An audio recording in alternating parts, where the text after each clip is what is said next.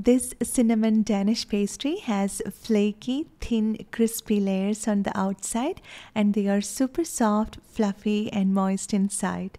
Usually we need a lot of time and effort to make these pastries, but in this recipe we are going to make them in a simple and easy method.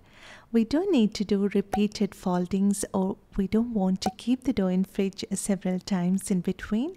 And in this recipe we do single proofing, and so we can save a lot of our time. Another good thing is that I've not used milk or egg to prepare the dough, and we use comparatively less butter than a commercial pastry sheet, so its calorie count is less than a regular pastry.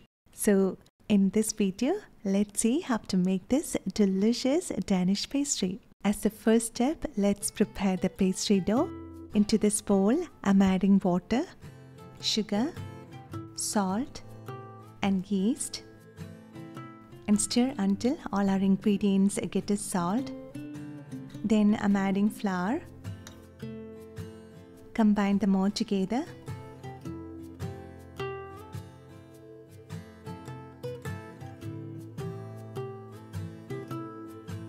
Transfer the dough onto a clean work surface. Now we need to knead the dough for about 4 to 5 minutes, or until we get a smooth dough. Our dough will be sticky in the beginning of kneading, but that's okay. Just continue to knead, and in about a few minutes of kneading, it will all come together and will form a smooth dough. We got a smooth dough, and now I'm dividing it into 10 equal parts. I'm using a kitchen scale so that we can divide them precisely. Now take one portion of the dough, place it on a lightly floured work surface, flatten the dough, and then simply tuck in the edges towards the center, and then form it into small round ball.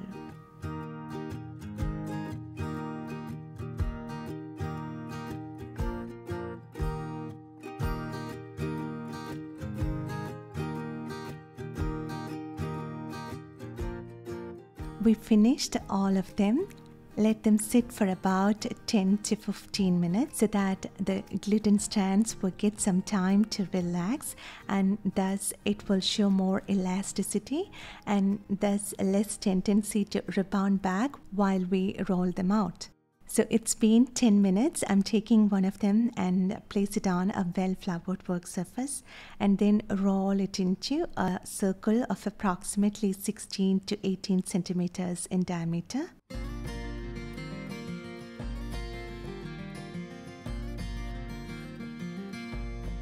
And now we need to smear about 3/4 of a tablespoon of butter on each layer. I'm trying to spread it evenly as possible so that it forms a thin, even layer of butter. Now I'm placing this onto a plastic film. Take the second one and do the same steps and stack them onto the top of the previous one.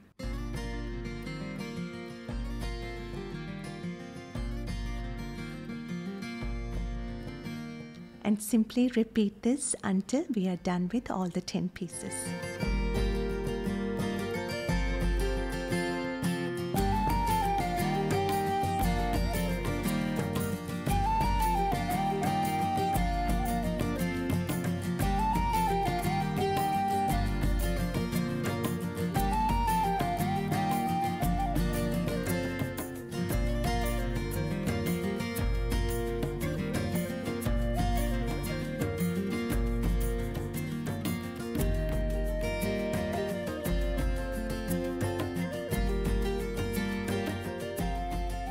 Now we prepared the butter layers, but as the butter is very soft now, it will be difficult for us to work with this.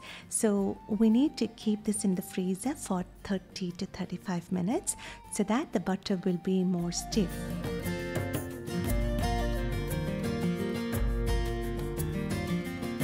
After 35 minutes in freezer, the butter is not very soft now, and it is pliable, and it is now more easy for us to work with the dough. So roll it into a long rectangle.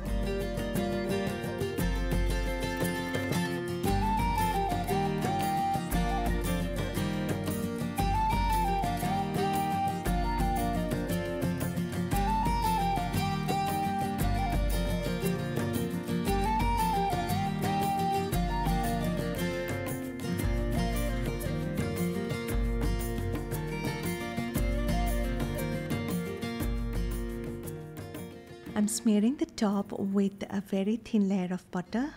This layer of butter will help to spread the cinnamon sugar evenly. And for the filling, I've taken 90 grams of sugar.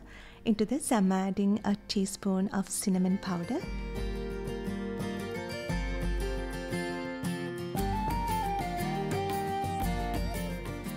And spread the cinnamon sugar evenly on top.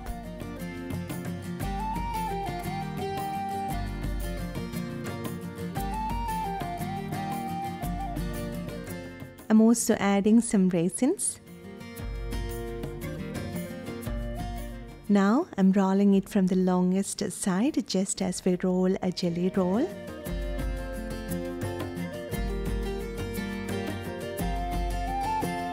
As this dough cylinder is very soft, we may find it difficult to divide it with a knife.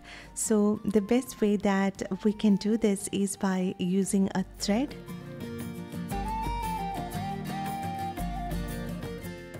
Place each of them onto a parchment-lined baking sheet.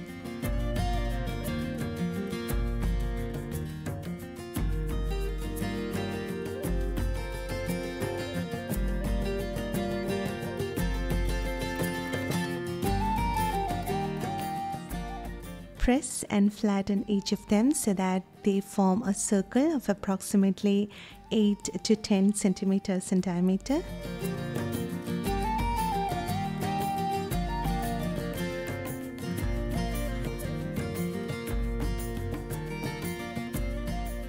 And now they are all ready for proofing. So let's keep the baking tray covered at room temperature for about 1.5 to 2 hours, or until they get puffed up nicely. As this contains a lot of butter and the dough is slightly cold, it needs slightly more proofing time than a regular bread dough. After proofing, we may not find doubling in size as a bread dough, but to understand if they have proofed well, at around 2 hours of proofing, poke the pastry with your finger, and if you find the indent remains there without any rebounding, it means that our pastries are proofed well. And before taking them into the oven, let's give an egg wash, which will give a nice shine and golden color to our pastry when baked. Now they are all ready to go into the oven. So bake it at a 400 Fahrenheit or 200 C preheated oven for 22 to 25 minutes.